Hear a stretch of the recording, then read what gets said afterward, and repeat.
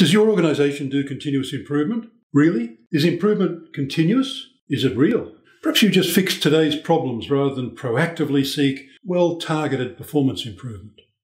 Are the right processes selected for improvement? You can't deliver the right improvements to the wrong process. Wouldn't it be good to get beyond being demand-driven and proactively seek improvement opportunities, driven by performance anomalies and ideas? But how can that happen in the gritty reality of managing a real-world organisation with all its complexities and latencies, impossible demands and human frailty? We can do it. We just need to go round in circles.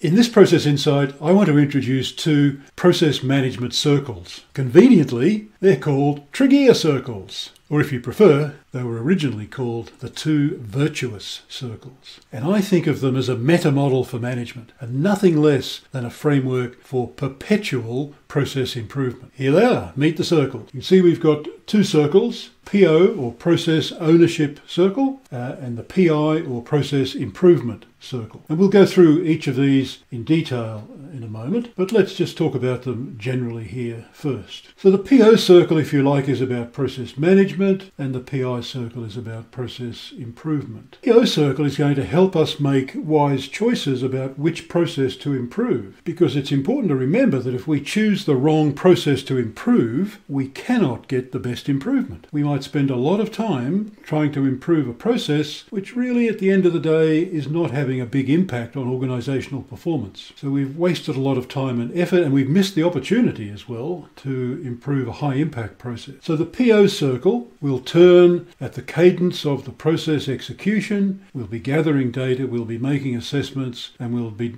making decisions about what we need to do about those assessments. And that'll be happening continuously. And then the PI or process improvement circle is the way in which we'll look at a process, analyse it, come up with changes, improvements, and make sure those changes get made. So this is the process improvement circle, anybody's process improvement method. So the two circles are just two, and it's a simple diagram. I hope you agree, because I've spent a long time trying to make it as simple as possible, but no simpler. Because I think that's what process management, one of the things process management can bring to management, is some simplicity, some focus. Not more complexity, we don't need that, but I think the two circles help us do that. Firstly, we make wise choices about which process to improve, and then we can go on and make the improvement and really test and build a business case. And we're doing this not for our hundreds or thousands of processes, of course, but we're doing it for those high impact processes. It'll change for the organisation, but it might be 20 or 30, or perhaps it's 40 or 50, but it's that kind of number. It's not the hundreds or the thousands. So they're the two process improvement circles. Let's, though, look at each of them in turn. So here we are at the PO circle, Process Ownership Circle, and you can see that it's got three nodes. It's got the node Target, Assess, and Respond. Target, Assess, Respond. Target, Assess, Respond. Target, Assess, Respond. I think that's the drumbeat of good process governance and good process management. And if you can hear that drum beating, then there's good process management going on, and good process management will lead to good process improvement. Let's check in with each of the nodes. So Target, we're setting the performance targets. We're setting the KPIs for the process and the targets. You know, what are the critical few KPIs and what are the critical few targets? If this process was working as well as its key stakeholders wanted to, what would it be doing and how would we know? That's the question to ask to find the process KPIs. So we've got some KPIs and targets, and then we'll come around to assess. And assess, we're going to do two things at assess. Firstly, we're going to assess the performance numbers, of course. You know, the target's 9 out of 10, and you know, is it 9 out of 10, or is it 8 out of 10, or is it 9.5 out of 10? We'll assess the performance, the numbers, the objective assessment. But this node is called assess, not measure, because there's another thing we want to take into account here as well, and that's new ideas for change. The innovative piece, the innovation, can come in at this point. Are there new ideas? Maybe we're hitting all our KPIs, everything's fine, no change to make there, but here's a new idea, here's a new bit of technology, here's a new way of thinking. And although the way in which we might think about innovation and the way in which we arrive at this place might be different, I don't like the idea of separating process improvement and innovation, because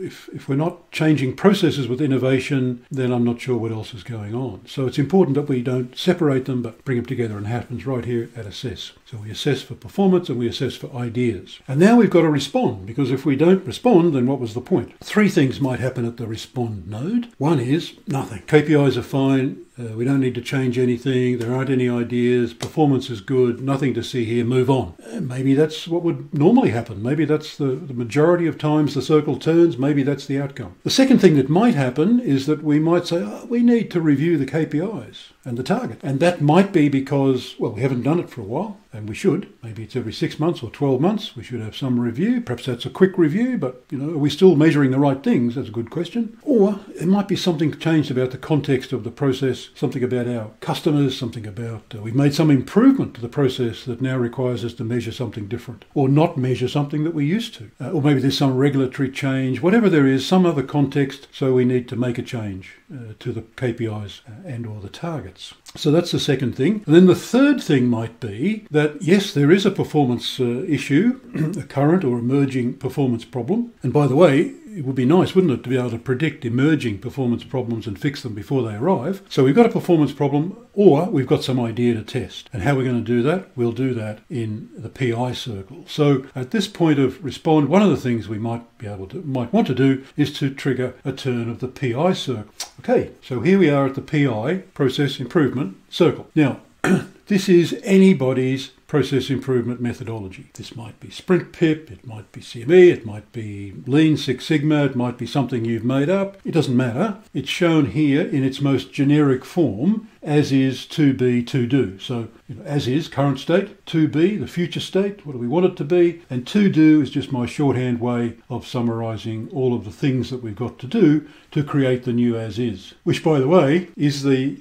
intent, the objective of process improvement, isn't it? We're not about creating a to be. That's a PowerPoint presentation or a report or something. What we want to create, success is about creating a new as is. So we've got to get past the to be, back to the as is. So we make the change, we do the analysis, collect the data, whatever our method is, and we'll recommend a change. If we found a business case for change, and we can recommend that, and we can shape it up, and then those change projects need to happen so that we can then, we're back at a new as is. Now, sometimes these kinds of changes might take a short time, maybe it's a day or two or a week or two, but sometimes it's months, perhaps many months, depending on the nature of the change. But here's the thing, the PO circle kept turning. So we will know always what the level of performance of the process is. And we'll know whether it's changing for good or for bad or whatever else. And all sorts of things might be changing around the process. The process context might be quite dynamic.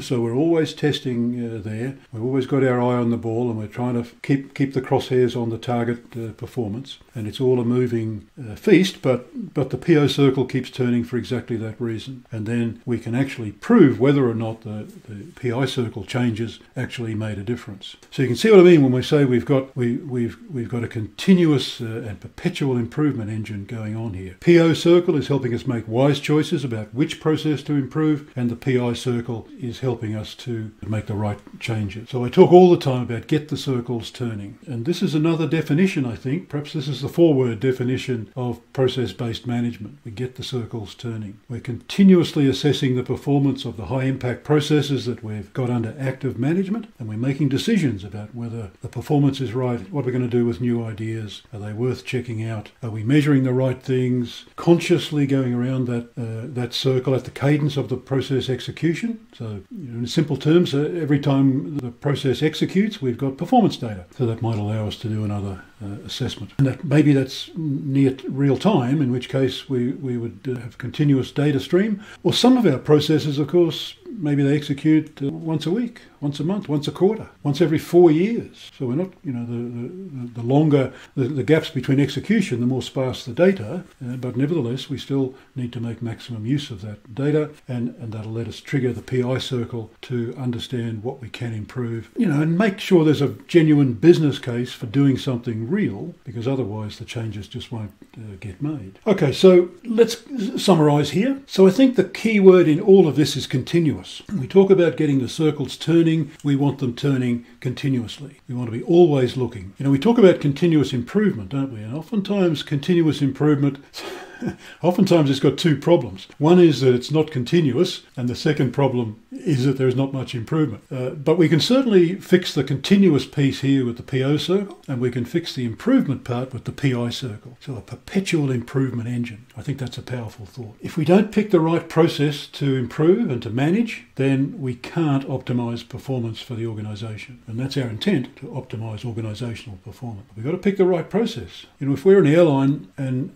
all we're trying to do, I mean, they do more than this, of course, but if all we're trying to do is improve the process to find lost luggage, then we'll go out of business. I mean, we might get really, really good at finding lost luggage, but that's hardly going to be the process that's going to take us to the top of the market. So we want to be very sure that we're working on the right processes. We have to fix lots of processes, of course, but the ones that we're going to actively manage are the ones that are going to make the most impact to the organisation. And we've got to think about that. Choose wisely. Not just pick the ones that people are screaming about the loudest or the ones that somebody finds interesting, but actually have a good reason for doing it. There's some performance-driven reason for selecting a process for improvement. And then, of course, we need to make the improvements. And we're not doing this for hundreds or thousands of the processes. I mean, there's probably 10,000 processes in our organisation. If we went down maybe to level 5 or 6 of a process hierarchy, that can build up dramatically. No, we're only doing this for the high impact processes, the 20 or 30, 40 or 50 processes that are having the maximum impact on the organisation, the ones that we really must get right. So we do all of this with the circles are turning for the high impact processes. And I think the circles, particularly the target, assess, respond drumbeat, is defining process